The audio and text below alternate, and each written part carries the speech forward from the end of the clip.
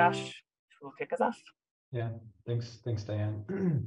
And yeah, I mean, I think, well, first of all, I'm sure like all of you have read the application that VCFA has submitted as your homework for this meeting. I'm sure you've all done that, so that you know that they have applied for a campus master plan under the planned unit development standards in our unified zoning regulations.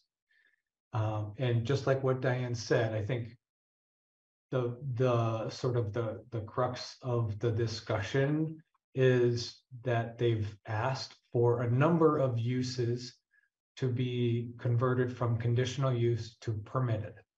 And the difference is a permitted use requires administrative approval, meaning that an applicant can submit an application package to the zoning administrator, and the zoning administrator can approve it and issue a permit.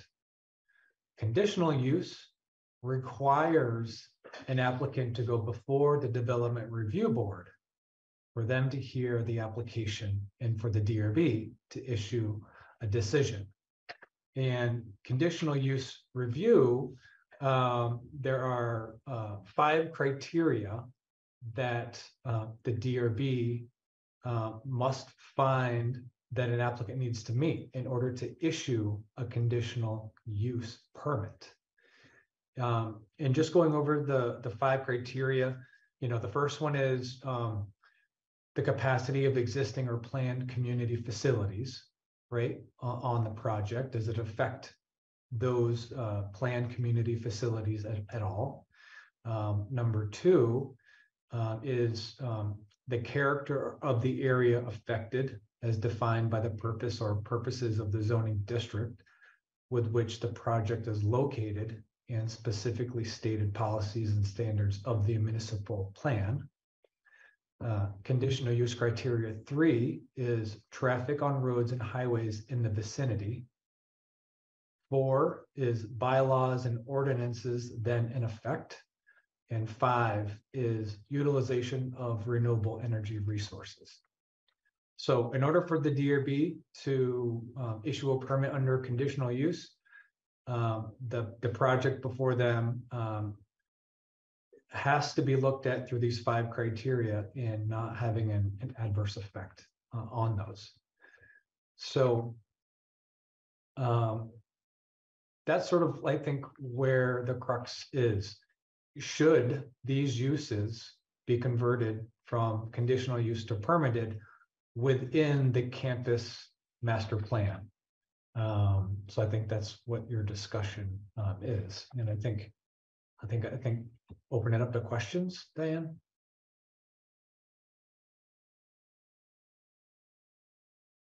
I have one question I'll just throw out there.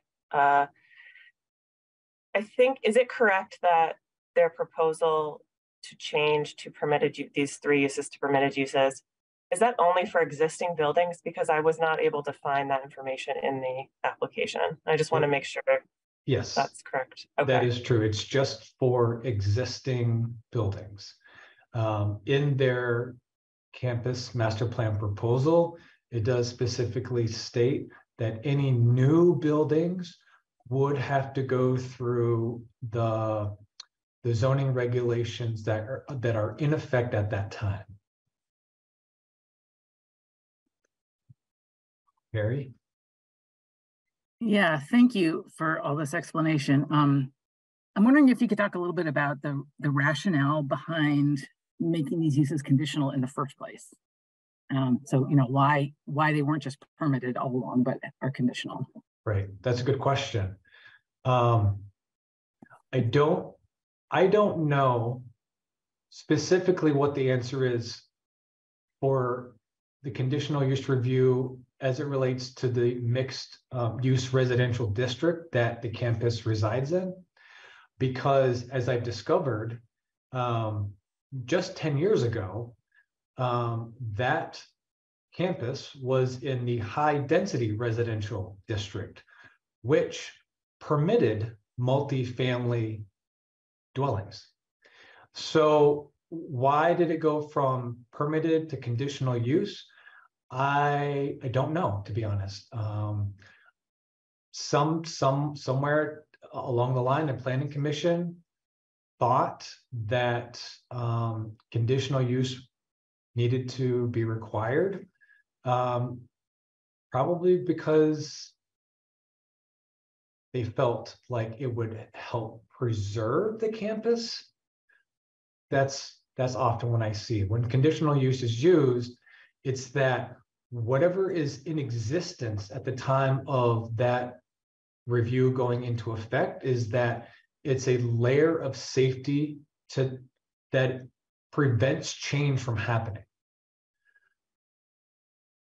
It is a tool that can be used to help with development that is in conformity with the existing built environment, but it is also a tool that can be used to prevent just about anything happening.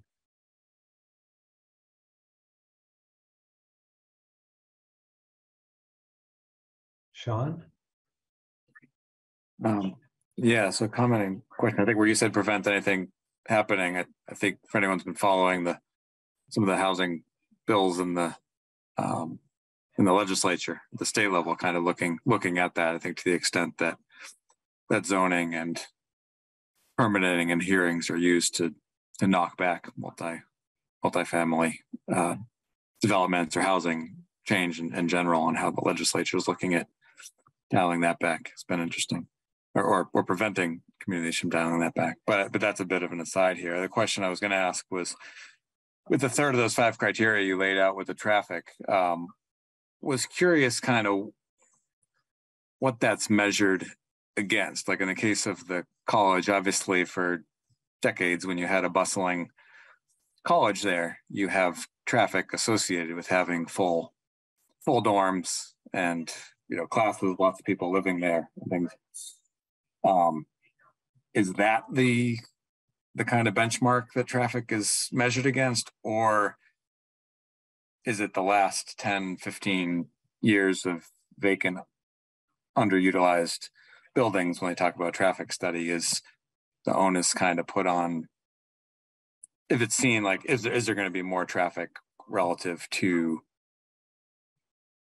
virtually vacant buildings? In which case it would seem like that would be hamstringing any project, right? Where you live there. It's not like, I get the difference of having a commercial area where you have lots of traffic in and out, but even just fully utilizing the dorms and buildings as housing as they've been used for decades, that wouldn't increase traffic more.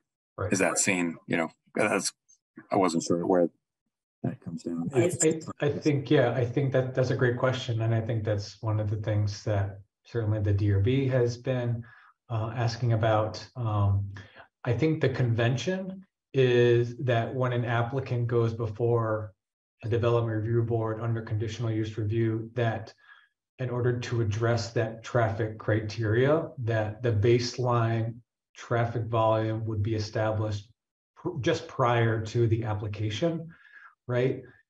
However, you raise a good point, and one that I agree with actually, is that this campus has been there since 1868, long before any houses were built up there. And so long before automobiles existed. So what is the correct baseline traffic analysis? I contend that it should be when the campus was fully utilized as a residential campus. And so I think that baseline would be, possibly is, much more than it is currently. But it's an educational campus, and it was operating with about 1,000 students at one point, and I think that should be considered the baseline when the entire asset is being utilized. Yeah, I'd certainly agree with that. It would seem crazy to set a baseline just because things were empty and needing to maintain the level of traffic that you had when buildings were empty, if you're trying to maximize the utilization of a space. Yeah. Jess, you have your hand up? I have a question that maybe Sean can answer, and then just another general question, but I'm curious about like what the neighborhood feedback has been about this. I guess I'm further enough away that I don't hear quite as much of the neighbors around there talking. And also, over the years, the college has kind of picked away buildings anyways with the new school, the house between the new school and Sean, and then even the one on the corner over by Kemp Street. Has there been as much pushback when those were converted or used for other things? I mean, to me, I'm not going to attempt to speak for everyone in the neighborhood. I think as in any topic and any group of people, I think opinions are going to be as varied, as across the board. I think for seeing some of the concerns, and I think many of them are public record of letters that have been submitted to the DRB. I think I think there's a mix of people, some speaking to the traffic, and some indirectly related to the college. I've seen comments related to people using College Street as a bypass for downtown and all the growth in East Montpelier and so forth. There's one potential concern. In my mind, that shouldn't be the college or the occupant of the campus's problem, right? That should be a city responsibility if traffic is using an area as a bypass. Kind of back to that same point of it shouldn't be a rationale for keeping buildings underutilized, in my opinion. But that traffic has been one issue that's come up. There's been issues and I think concerns with hedges and fences or barriers. I think where there's maybe been in some of the previous, I don't know if it was under the previous campus master plan or just sort of campus agreements between VCFA and neighbors about how VCFA would maintain barriers between those properties, and concern about whether those arrangements would be passed on to new tenants. We've heard some concerns about late night, noise levels if it were to be bars or restaurants or things with outdoor seating. I think some of those are the current concerns that have been up. I think those have been some of the broad ones. Certainly not exhaustive, but I think those are some of the areas that we've heard. And less, I think, as it gets back to, I think as Diane teed things up, really the role of the housing committee being to weigh in on housing, probably not to weigh in on other topics. I haven't heard I don't think there's been as much feedback on housing in particular. And to your other question, just when the house there on Kemp Street was sold off, I don't recall hearing much concern about that when that was converted to housing in the neighborhood. Again, not speaking for everybody, but I don't recall issue or concern then. I did read through all of the public comments on the website, and there were several addressing, I think it was more group homes, congregate homes, and sort of framing it as possible homeless populations falling underneath that category.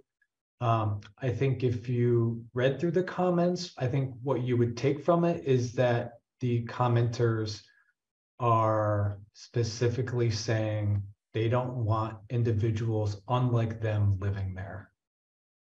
So that's what I took from it.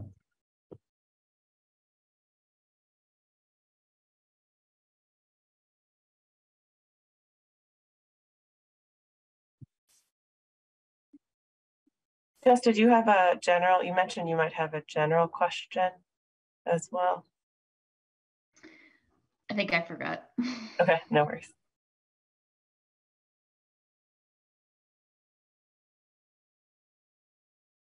So looks like that's all the questions. Just want to make sure, give it a couple seconds.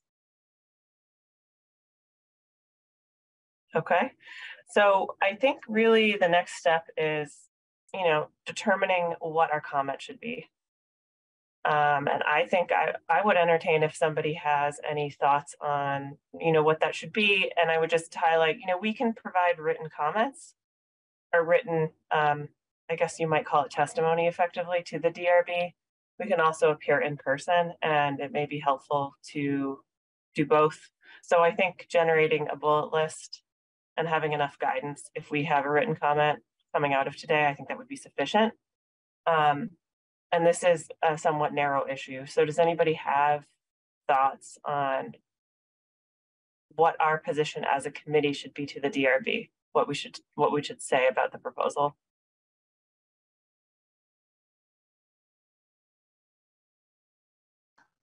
Jess? Do we all need to go through and say what we think, or is it just kind of anybody chiming in and saying? I think we should just have anybody chime in on this because it's a fairly narrow issue, unless nobody has a thought, and then we might have to go around the room and get folks to speak up. But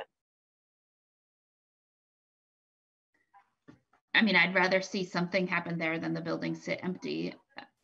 And I think that the way that it was written, and they're talking about kind of keeping some of the historical fields of it, I think is an important aspect.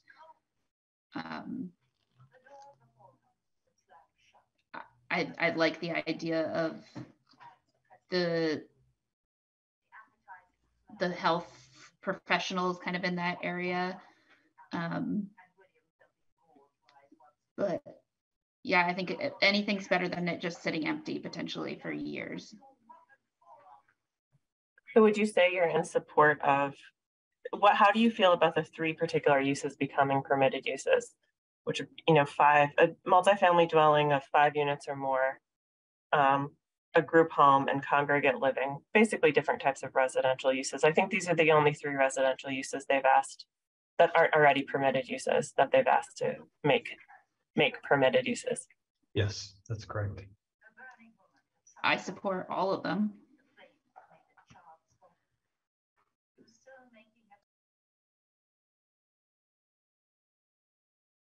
Rebecca? I would agree with Jess. I think, I mean, one of my overarching concerns with all proposed projects is the ability for one neighbor to hold it up indefinitely because, of whatever perceived concerns they have, and I think having it move to a permitted use would move away from that first roadblock of, I mean, I think it would allow the process to move forward and see what happens next. I just think we have a severe need for housing, and there's a lot of potential space there to build it.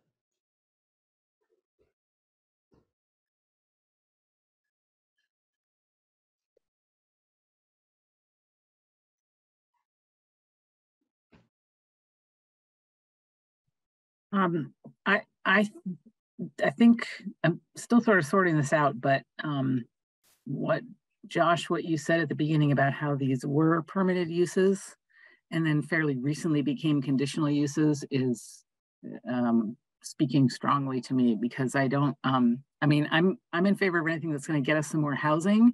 I think housing could be a great use up there. That's just kind of my personal opinion, but I want to respect the zoning and the history and all that. But if there is not a compelling reason for those to be conditional uses, then I just as soon see them as permitted uses, so that there can, different things can happen up there, including housing.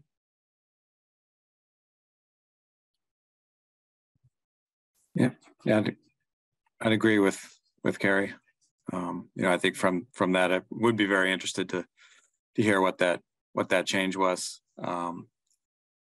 in recent years, and can, I think the other thing I should have weighed in and before, I think, was Jess's question about the comments and conversation, maybe less so in the comments, at least the ones I've read, but certainly in the sessions over the last year or so.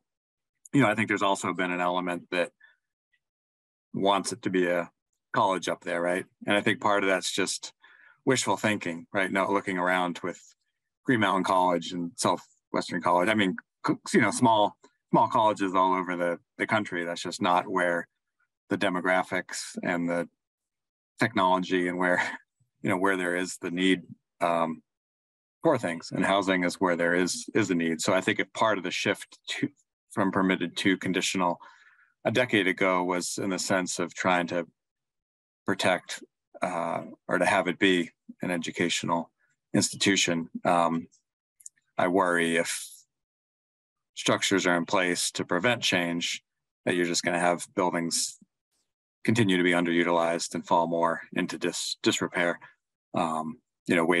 Being locked into a use that there isn't a need for. I would much rather have it be tied to housing, particularly being very prime location, an area that if the college, as it's committing to keeping the green available as a real resource for the community, would be great to have more housing nearby. Montpelierites to be able to take advantage of that resource. I think it's one of the most walkable. When you look at kind of the walkability scores and not needing reliance on a car, there aren't too many of those places around central Vermont. And being that close to downtown, this neighborhood does have that high walkability score. It'd be great to have more people living there on that. So for all those reasons, barring any additional reason for why that change was made a decade ago, I'd be in support of moving those 3 uses into the permitted column.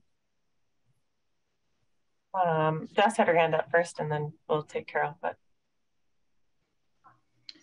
I know that the green is not part of what they're talking about, but I think that just making some kind of statement along those lines of wanting to keep the green, I think the green is a really important part of the neighborhood, of the city.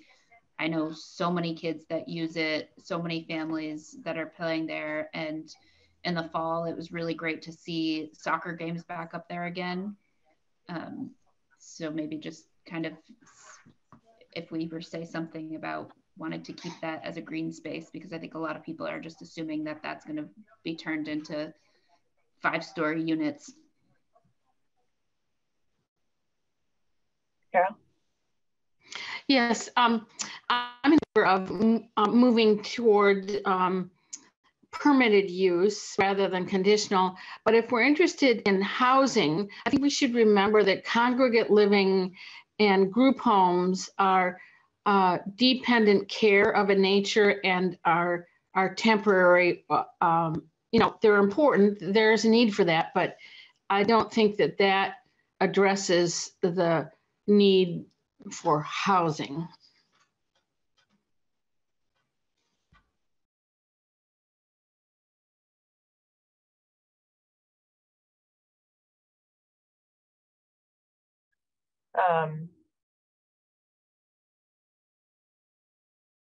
We'll go to Peter, but I just want to see, Stan and Emma, do you want to jump in here, or should we go to Peter?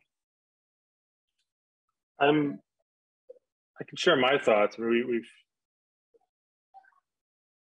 I've spent time reading through all the concerns. I've read through the Facebook posts. I think this is a hard conversation to take out of kind of the complete context, right? And I just want to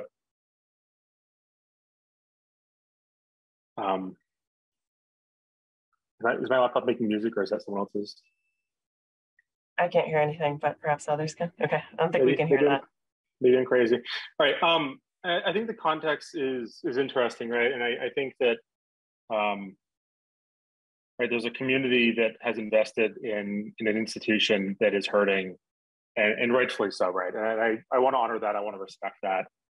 I think they have a right to be heard. I think that the way this is happening isn't fair to investments that have made by the community to a resource they have.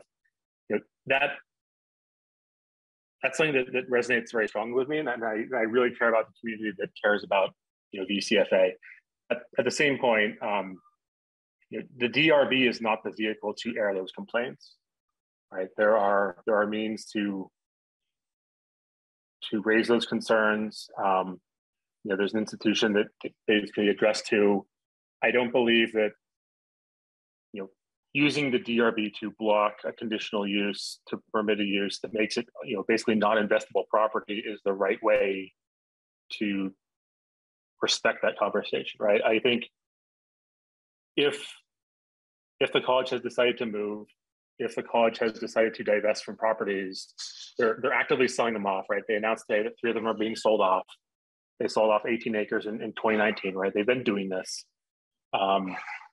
It is our duty to look at our tenants and say, we would like to see, if they're going to be sold, if they're going to be used for something different than education. I think the highlighted uses, very specifically bound around housing, are something that I would support. I think it's an important statement from us. I think it's important for a community to support that for housing.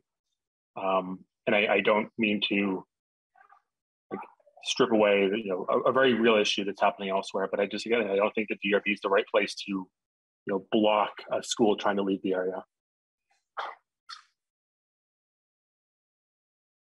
Thank you. Sam, Rebecca? can you just clarify what you're talking about the community investment?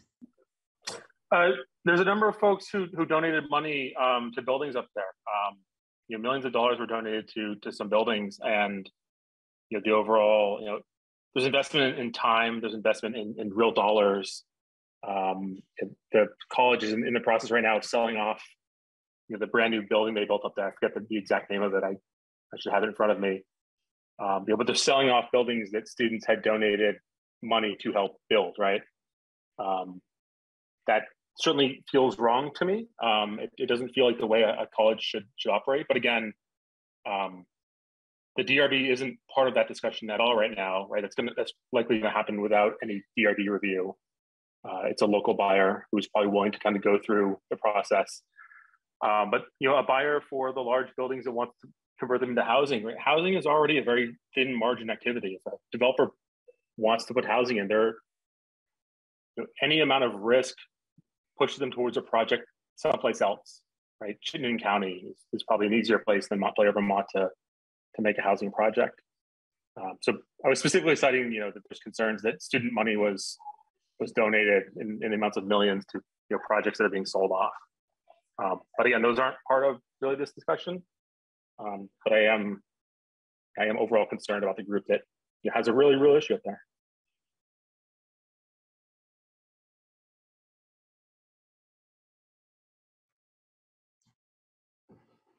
Rebecca?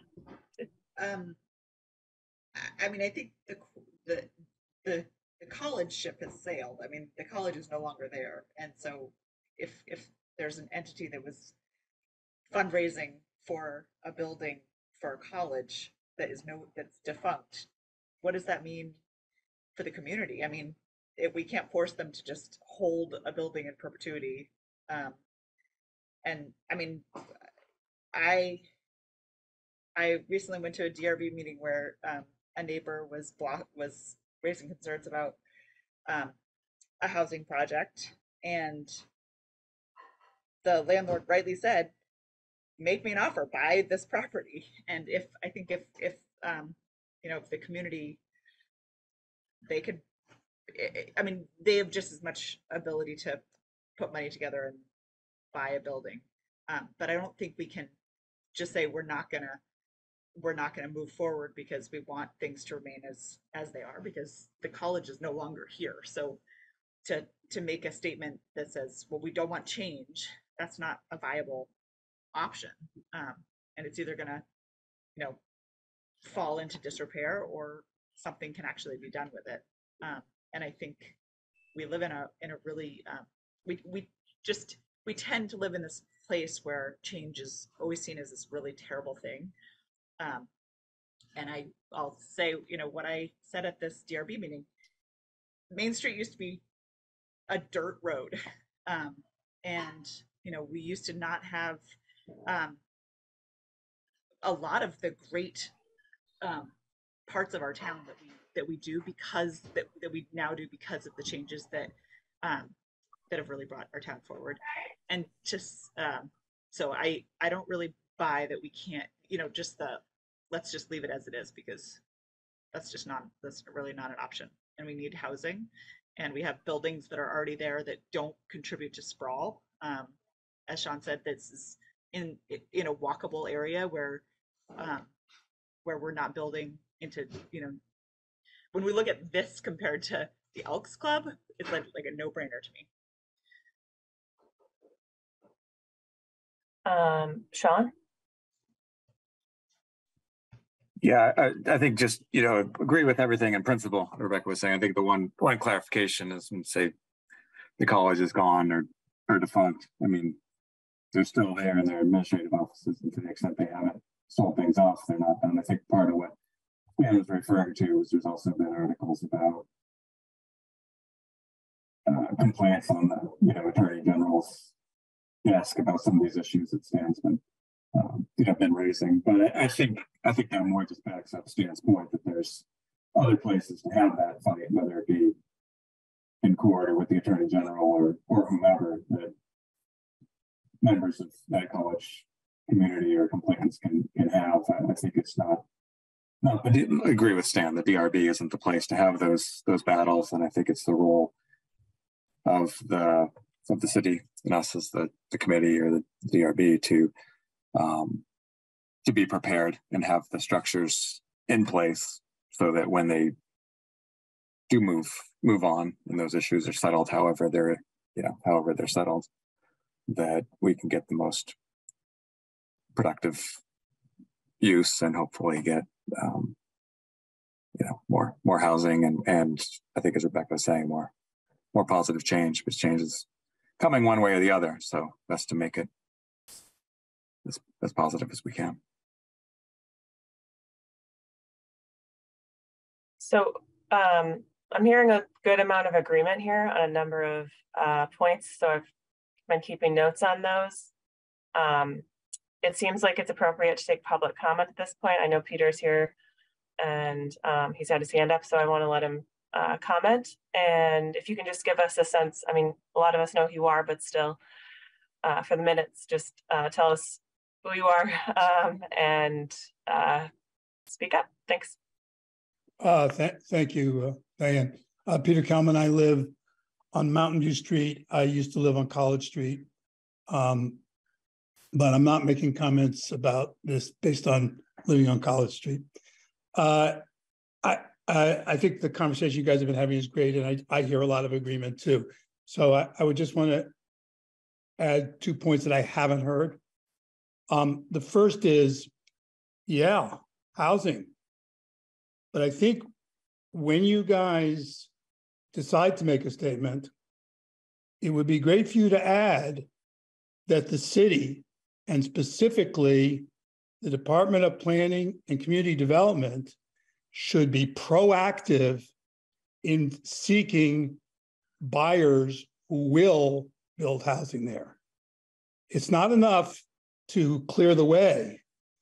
Yet there has to be an active seeking to have that happen. And most of you have heard me say that before. I know that Mike Miller has heard me say that so many times that he hates me. But it's got to be proactive. The second thing I would say is, Jess, I'm sorry, did you want to say something?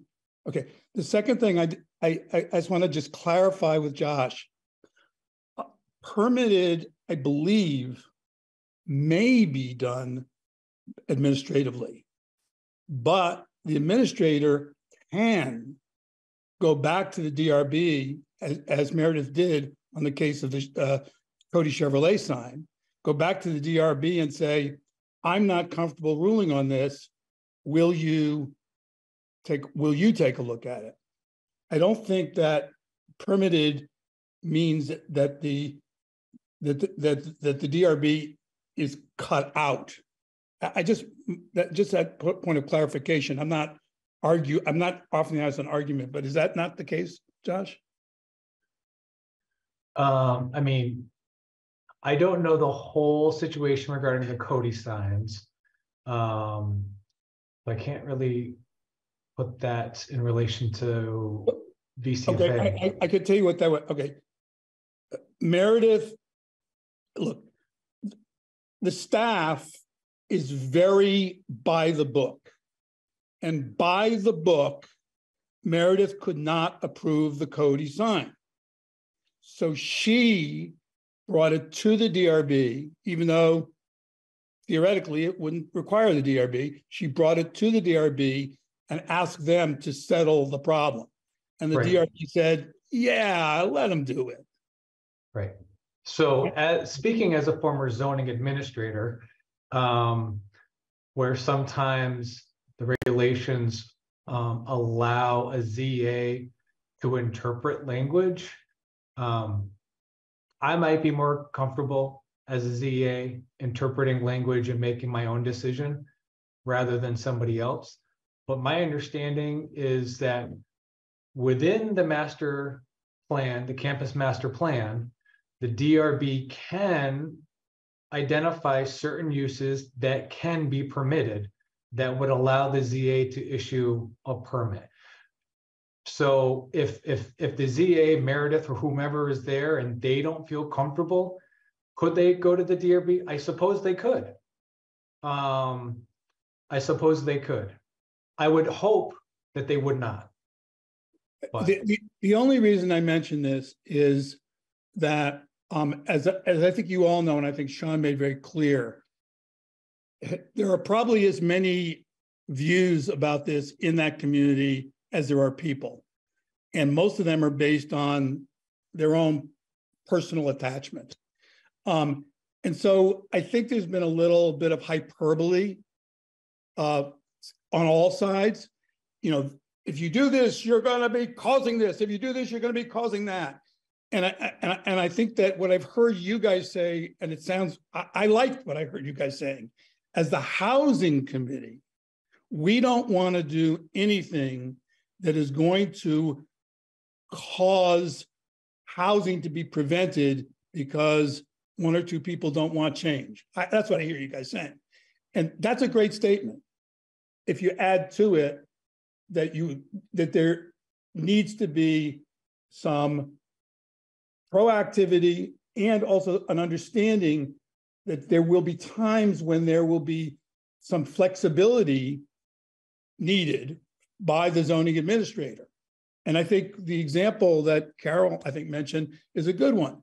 I mean, if there was a proposition to have congregate housing up there, you certainly would, I would think the zoning administrator would want to encourage the community to talk about it and actually maybe get behind it and not be afraid of it.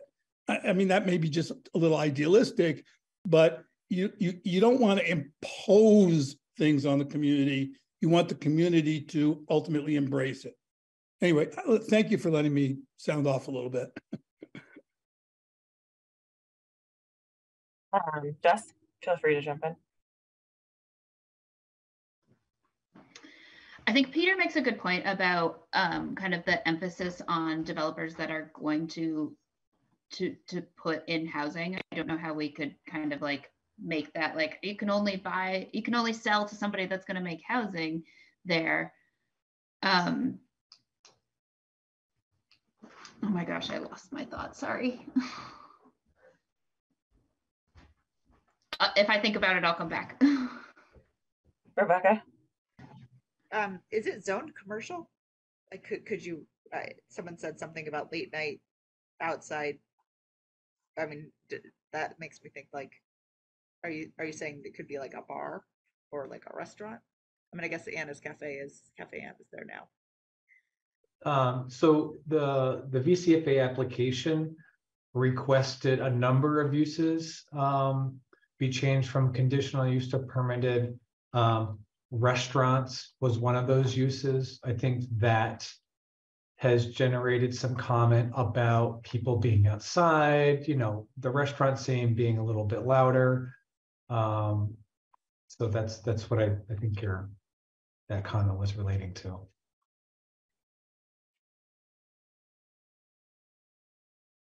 I might jump in here because I haven't shared yet. I think, I agree with a lot of what folks are saying. I kind of, just looking at the definitions of congregate living and group home, it seems like in some cases, those uses could alleviate housing needs for a population, even if it's temporary. But, if I'm wrong about understanding what those are, let me know.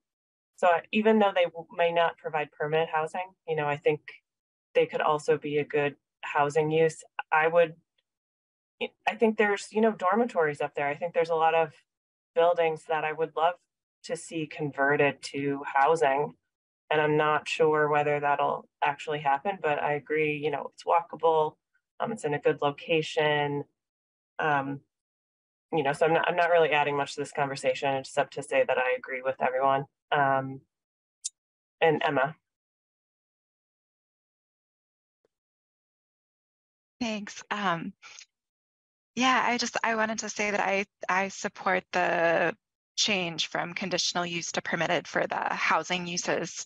I think that, historically, as Josh was saying, the campus is very old and has been housing folks and campuses, history, students, but people for, more than 100 years. And I think that continuing to provide housing rather than seeing the neighborhood population in decline, which is what we'll see if those buildings aren't used for housing. I think it would be a good thing to continue that use.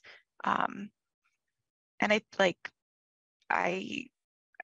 think a lot of the public comments have a lot of folks have expressed concern about being the fact that there's much more ability to participate and comment through the conditional use process. And I think it's never should never be taken lightly, when you're sort of removing people's opportunity for the public to comment. But I think in this instance, given that the buildings are existing, I might feel differently if it was just open space and they were proposing to permit buildings and cut out public comment, but these are existing buildings. They have been used for housing. I think the request to move from conditional to permitted is intended to essentially say to developers and potential buyers, we want you to move in the direction of housing. We're trying to make it easier for housing to go there, essentially. I think those are all good reasons to be supportive of the transition. Thanks.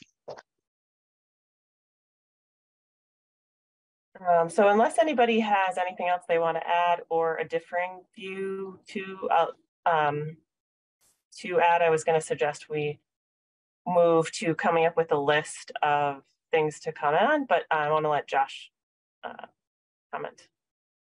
I was just going to reference something. It sounds like everybody's heading in the right direction, which is great. I think that's fantastic. But just to help support the momentum here, the state of Vermont, the last couple of years, has appropriated funding for bylaw modernization grants, and so the last appropriation was almost $1 million, $650,000. And the bylaw modernization grant program is specifically designed to create housing opportunities that is easier because a lot of our municipality zoning is outdated. And so they have a great document on their website. It's called Enabling Better Places, a zoning guide for Vermont neighborhoods. And I've used this before when I worked in the town of Randolph.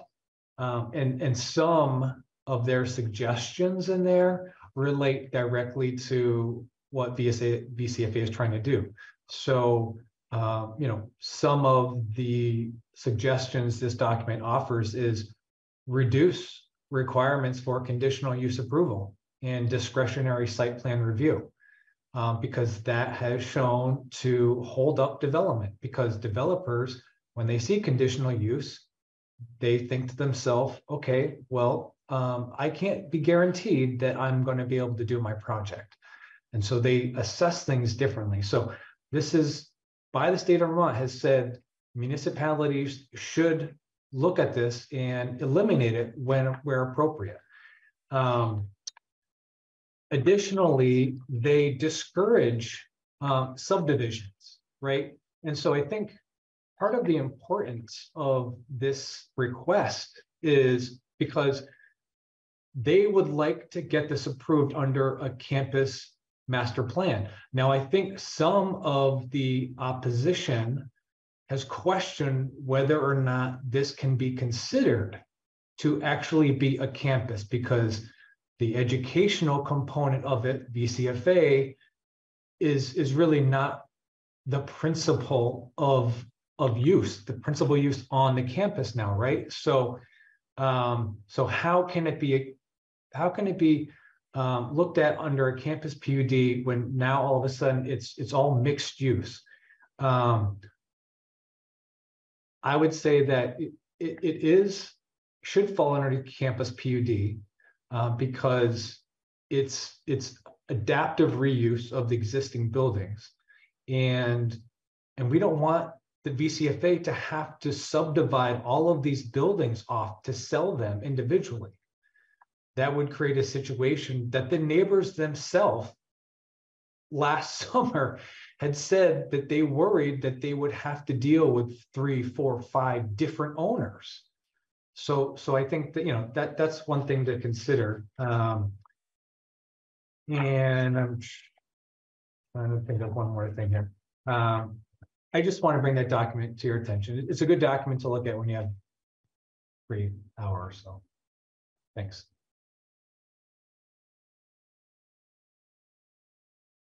Does anybody else have any other? Oh, Sean? Yeah, I have one question, which I hesitate to raise. It's coming out of blue, but I know the question has come up, before that really with what the college has proposed with changing conditional to the permitted for these specific existing buildings, and I understand that it's been left that if any of the other vacant spaces, or there's currently a lot of kind of surface parking lots and things like that, even if you take out sort of the general agreement on the part of both the college and the community on seeing the green as sort of off limits or wanting to maintain the green. But that aside, you have a lot of surface level parking lots and vacant spaces that, I think are never ideal either for maximizing grand list or tax base, or for being a walkable community and the housing there. And just thinking in terms of with older buildings, converting them, I think part of the issue there is for a developer to take on those buildings. Is that going to be a big cost, even if we lower these barriers? Which I think is what Peter was referencing, potentially need that active courting. And that's a question which maybe we don't want to wade into, and maybe this isn't the right place, but I was just thinking about if not us, then whom to give some of that, or where would be the right place to raise some of that question, if potentially in courting developers, if having a housing condo building with subterranean parking rather than surface parking, those issues paired together with adaptive reuse of existing dilapidated buildings, would a package like that potentially lead to a bigger tax base, grand list, more housing, and more economically viable? And if it seems like that's adding too much to an already full plate, happy to leave that aside. But that was one question that I kind of was on my mind, thinking about all those parking lots and vacant lots, and if the college is looking to move the properties they have, if part of that vision, or how that would normally, I guess it's more of a question of would that normally fit in any way to the permitting, or maybe it's a question for Josh and what you've seen for any of those best practices, or where things are talked about kind of pairing for economic development or building, or is it best just to keep it focused on existing buildings moving from conditional to permitted and dealing with the rest as specific proposals come up. I mean, if I understand the question correctly, does the housing committee weigh in on the parking spaces in utilizing them for development? Yeah, I think potentially there would be a question of would we add the statement of being in support of moving the existing buildings from conditioning to permitted, but on top of that would support if instead of the college keeping and expanding their surface level parking, that we would be in support of multifamily housing going into those places with subterranean parking like they're doing in some of the Morrisville and other projects that are looking to make space of more infill and less surface level parking. Got it. Okay. Yeah. I mean, I think, well, I mean, that would be new development, right? So, I mean, I think the case would be hard to make to just allow that to be permitted. I can see an easier case to be made with the existing buildings.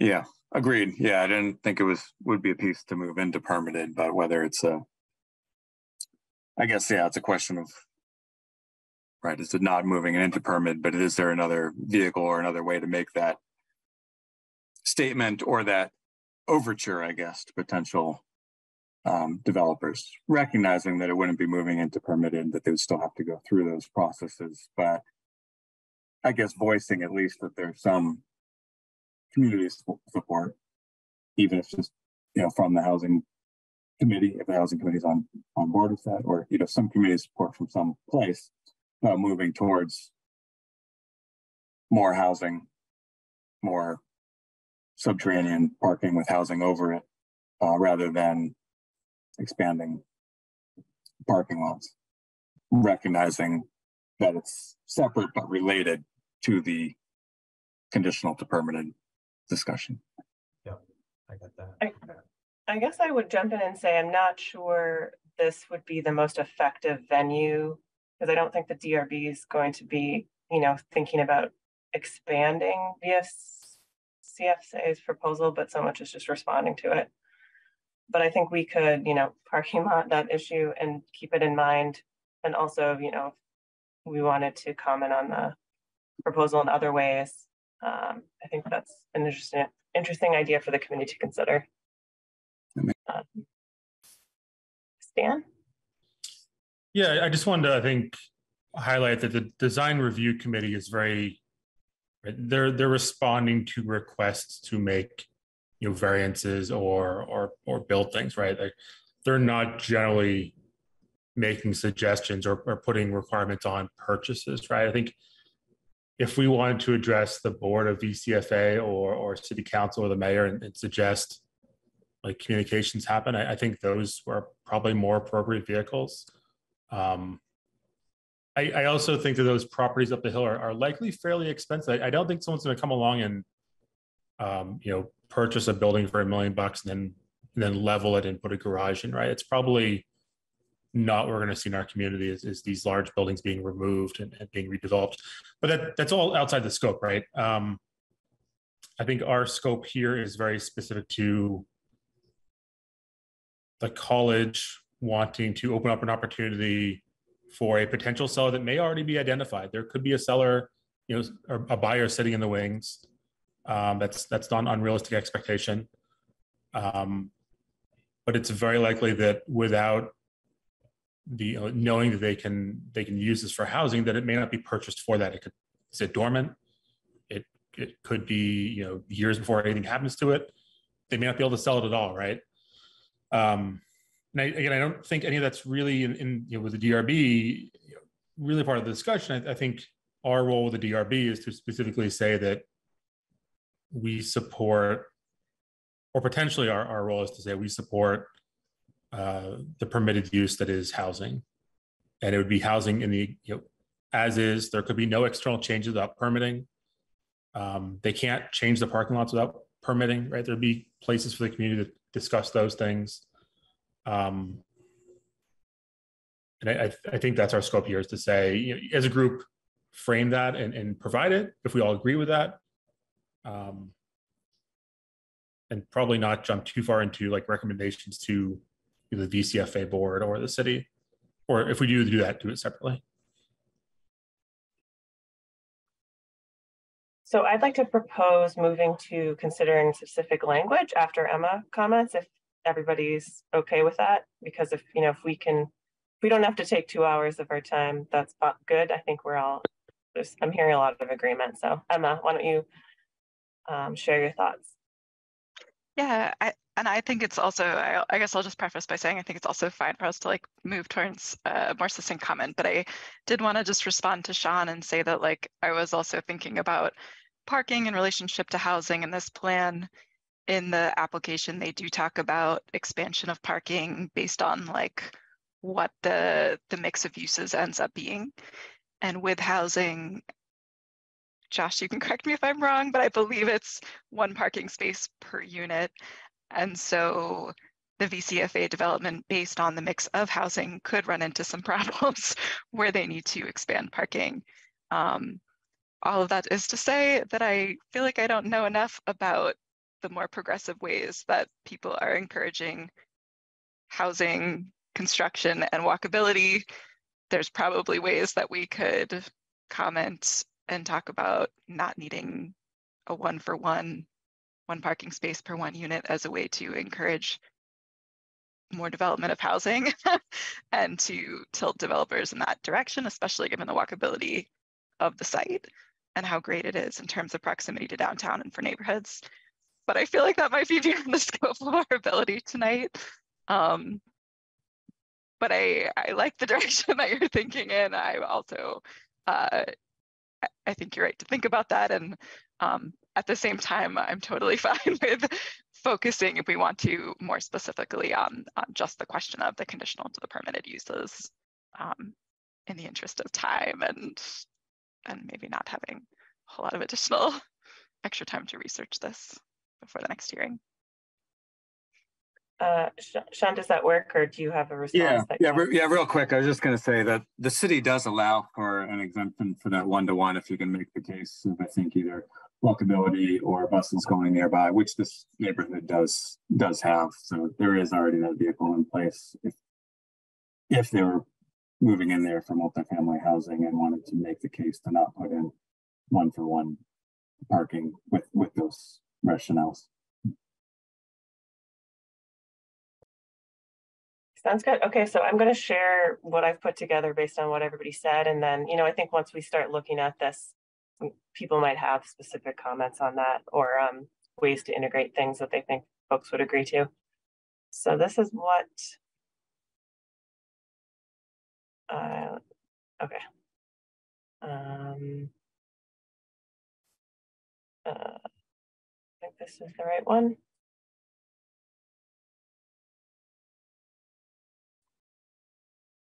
Okay, all of a sudden I can't see everybody, but you can, oh, there you go. Good. Hopefully it'll tell me when people raise their hand. But this is, can you all see this, or should I make it bigger? Yep. Okay. It's definitely not, like, I think probably has typos and things, sentences that aren't complete, but this is the general sense I got. So basically this would be our overarching statement, and these are some of the reasons.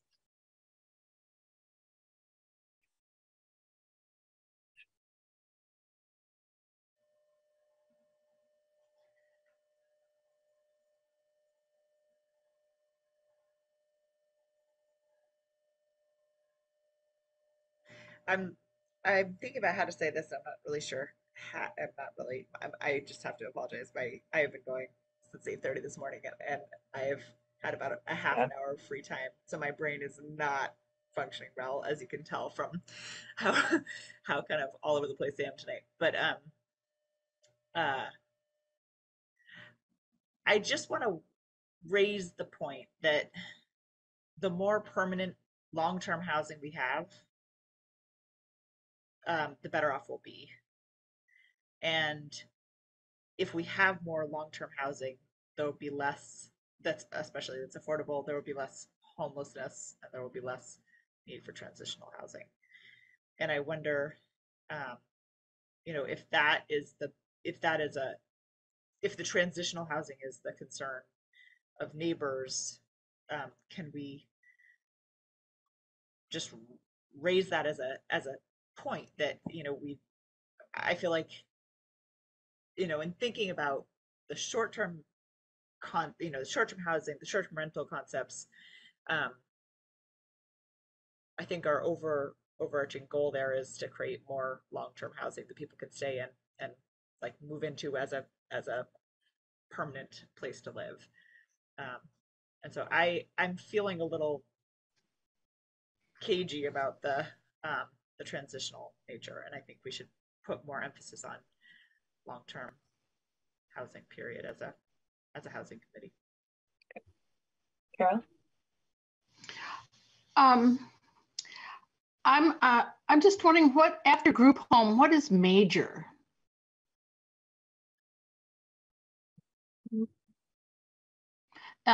Beginning of the third line in what you've written. It's in the definition, but I don't know without looking it up.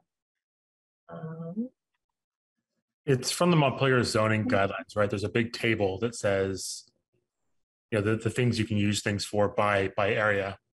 So I'm sure it's defined. Well, but I don't know what it means. Josh, do you have the definition? Yeah, I think we just need to pull up the definition. I think we should be clear in our statement. That's fair. So it is. So the definition will be in the zoning regs, but let me just read it off once I find it. How is it's group home? Yeah, group. Okay, not in there. Maybe it's under major.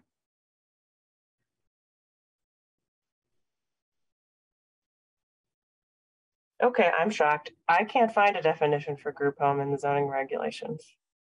Well, then I think we should I'm looking at Josh. I'm looking at Josh. Yeah, so group homes and residential care homes operated under state licensing or registration that do not meet the that's not a definition. Yeah, usually they're. Wait, let me go back here.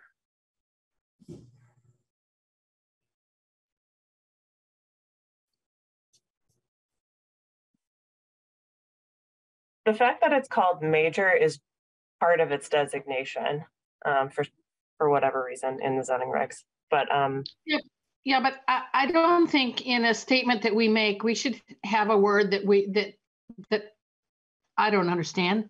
I mean, it should be clear.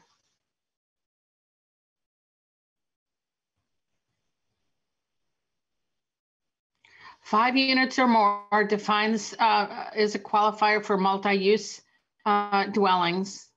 Major means nothing to me on group home. And congregate living, I'm sure, is defined someplace. I think I know what that is. So yeah. I think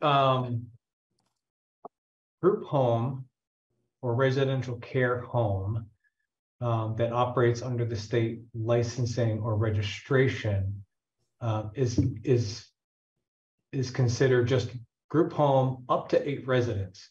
So over 8 residents, I'm assuming that's what major is based on section 3107 of the development regulations.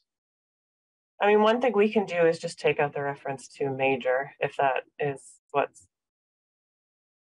So the zoning regs do, the major is a size of project. It's defined in section 3210A. There's a series of things that classify a project. A project in general is major or minor. It's not a group home designation. It's an overall project classifier. So it's things like construction of new principal buildings, major renovations of existing principal buildings, 10 new parking spots, or 2,000 square feet of impervious surface, construction of accessory structures with a footprint more than 2,000 square feet, construction of addition more than 2,000 square. So it's setting a size, a size for the class, the size of the project in general overall. but then applied to group home as the context there. I'm happy with the word gone.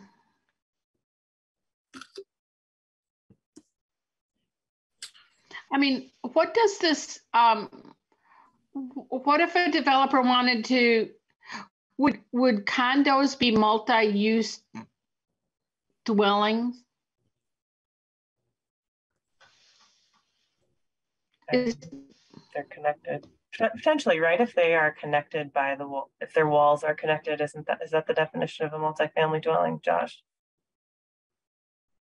I mean, I consider somebody who says multifamily that they're referring to apartments. Unit.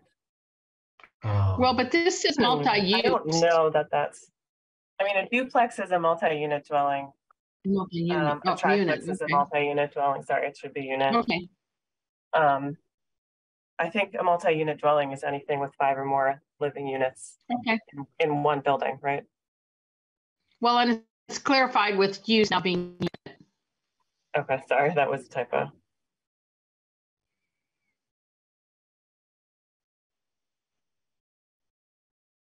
I started to try to capture what Rebecca, what you were mentioning. The more permanent housing we have, the better off our community will be, and the better able we will be to provide housing for individuals experiencing homelessness. Across, I mean, individuals across all, with all housing needs, it could be pretty broad. Yeah. And I don't see anything in there about there's, and I'm starting to glaze over, so I'm not sure if I'm missing it, but there's nothing about affordability in there. Right. Just an emphasis on affordability, or just mentioning it somewhere in there. Yeah, I don't think we talked about it. I don't think it's part of their proposal, but if people wanted to, do we want to talk about just an overarching statement of affordable, accessible, multi-unit condos, blah de blah, long term?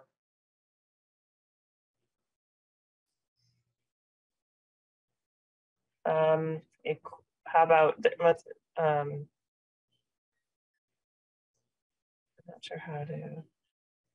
Can we say has a severe need for long-term permanent housing, or permanent housing? Long-term affordable. I mean, this is a statement. It doesn't have to be attached to the specific project, but Montpelier has a severe need for long-term, permanent, affordable housing. Permanent and affordable housing. I think Rebecca's comment is important. I think that it should be part of it. The affordability. Just the permanent part. Yeah. Okay, I captured that one. Where did it go? Oh, it's in the first statement now. Montpelier has a severe need for long-term, permanent, and affordable housing. It's a strategic goal of City Council and a recognized need in our community. I mean, I don't think we need to say long-term when we say permanent. Okay, I agree. It's yeah, repetitive. Sean?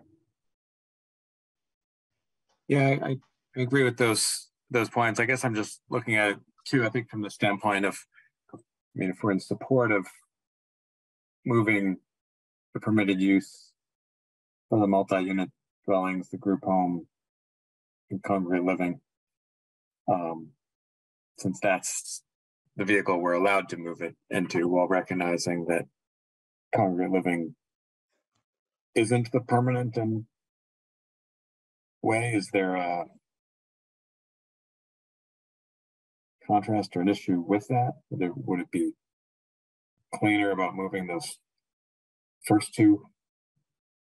I don't know why we would be against temporary housing. Yeah, as the housing committee. Yeah, I don't think we're against it either. I guess just a question in that mind if we're then saying for the permanent and affordable. But maybe I guess maybe it comes into where Peter was raising too. In particular?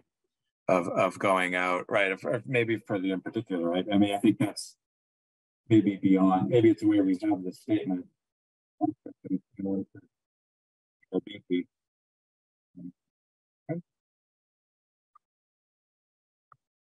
Does congregate living refer to like elderly living as well?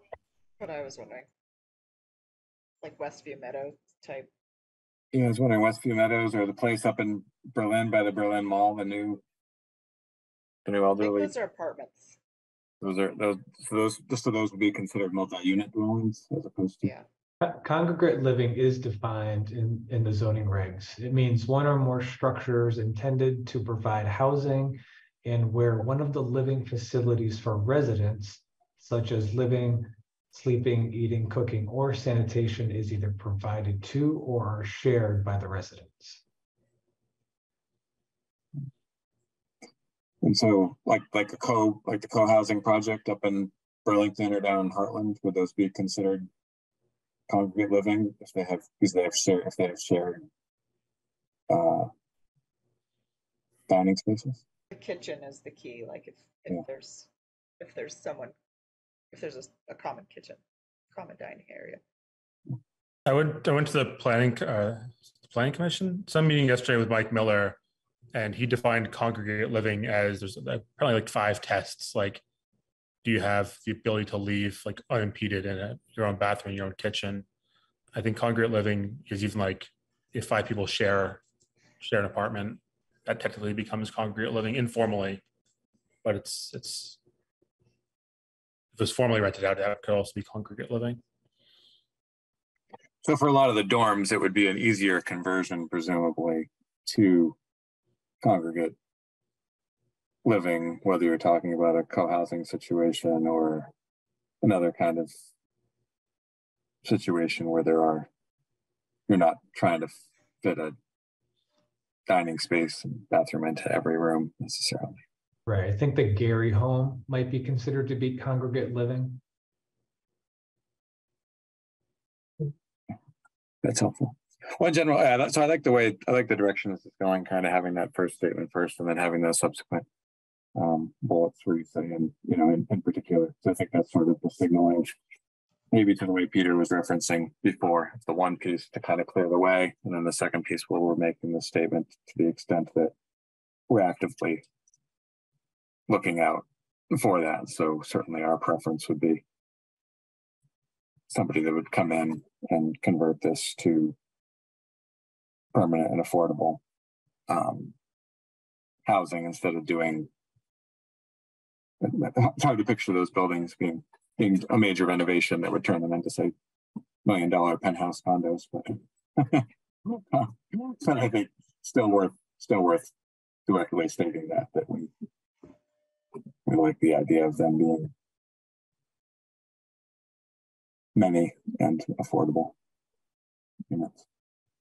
I could also see it being turned into like just a long-term care home type situation.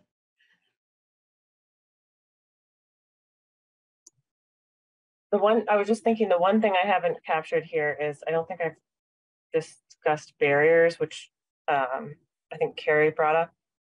Looks like she maybe had to hop off, but is in support of removing barriers.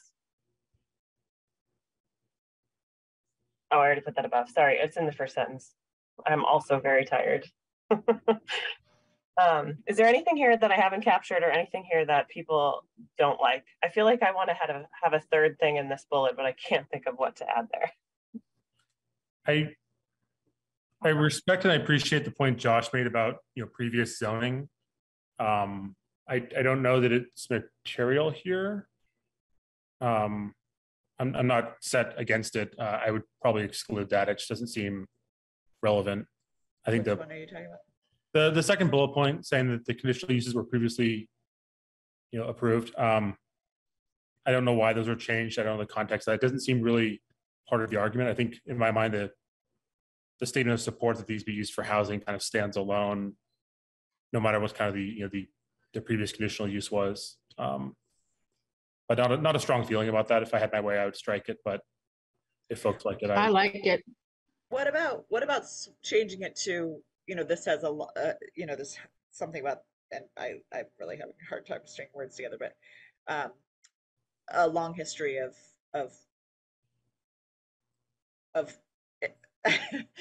there's a long history of this project, of this property being in active use. It's not like it's in, it addresses sprawl. I mean, I feel like that is a huge selling point for anything that's existing and walkable. That's already the trees have already been cut. The house is already there. I am having a really hard time putting it into like an actual semblance of a sentence that makes sense. Yeah, housing should be a high priority for this area. It is walkable. These are existing buildings, and incorporating more housing here does not contribute to sprawl or, I would say, habitat. Habitat degradation, habitat. Yeah, habitat fragmentation. Yeah. Is that okay with everybody? Yeah. Habitat fragmentation. That's good. Yes. True. Yeah. And above where you said this area has long history of this property being in active use, I'd maybe add for housing. I mean, get that. I mean, because I think communicating the point that we discussed. Residential earlier. Use, yeah.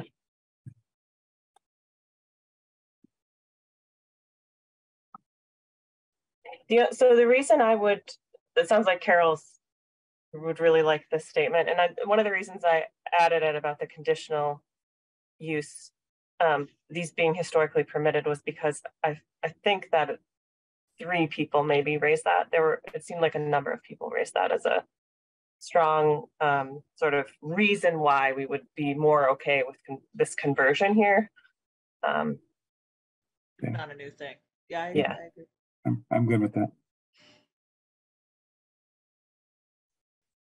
Just look okay. I mean, it's not like perfect, but it's late. Is there any chance we can pause, just like do a conditional vote, and then just I would love to read this when I'm not. I'd love to read this in the morning. Yeah, I think we could do this a couple ways. I think if we want to really change this, we'll have to have another meeting. However, I think if we want to take this and sort of designate a couple people to provide this statement, and if they feel like, fleshing out some of these with data, like we have a housing need, do we have data on hand to provide that, would be appropriate. But I think it's important for us to have the substance decided tonight because of the open meeting laws and just restrictions on us. I think there's some kind of upcoming meeting where all the committee chairs have to attend about open meeting laws. So I feel like they're going to read us the riot act, and I want to make sure we're acting within our authority here.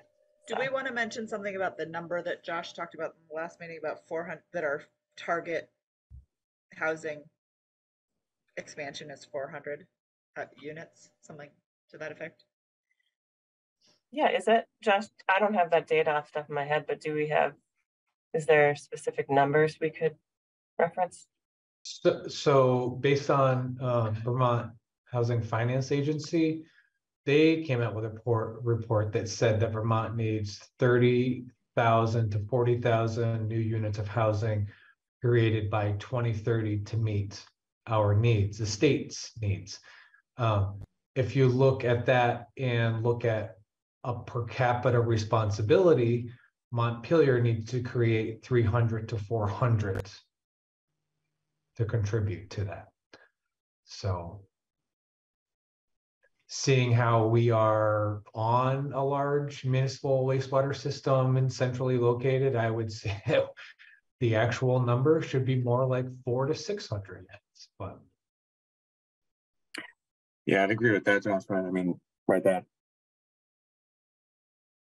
report is one mechanism, but right, if you're looking at what we can support with our public forestry and too, right? I mean, there's been conversations with what on the public safety side can sustain another couple thousand residents, what the infrastructure can sustain, and knowing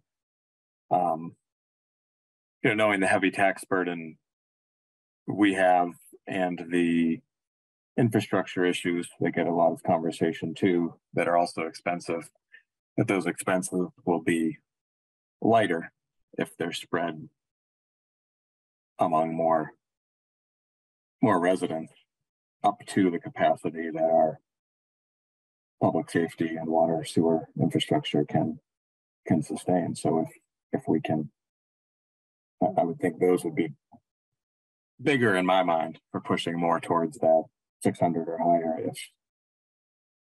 if that infrastructure will support that to spread the tax burden.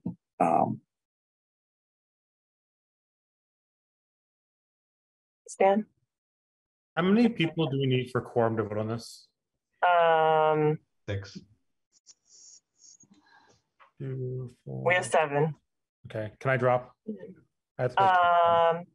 Well, why don't we vote? Does everybody agree, or does anybody want to make a motion that this be the substance of this?